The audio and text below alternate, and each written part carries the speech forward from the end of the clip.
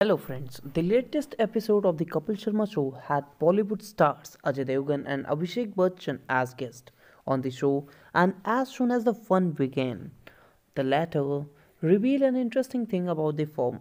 Abhishek shared when he had tested positive along with his dad Amitabh Bachchan. Ajay had called and had totally fired him for not taking precaution and also spreading it to father Amitabh Bachchan.